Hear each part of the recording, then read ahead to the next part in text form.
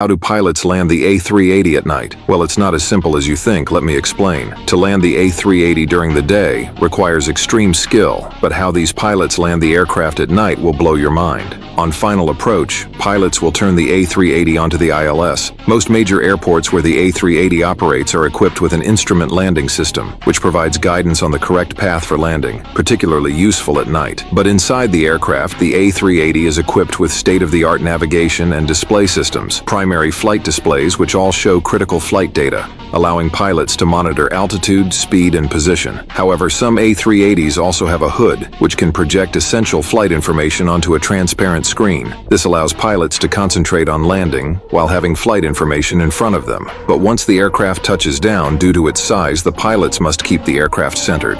But due to the A380's advanced design, the A380 has a low landing speed, which allows the pilots to quickly stop the aircraft and keep it stable.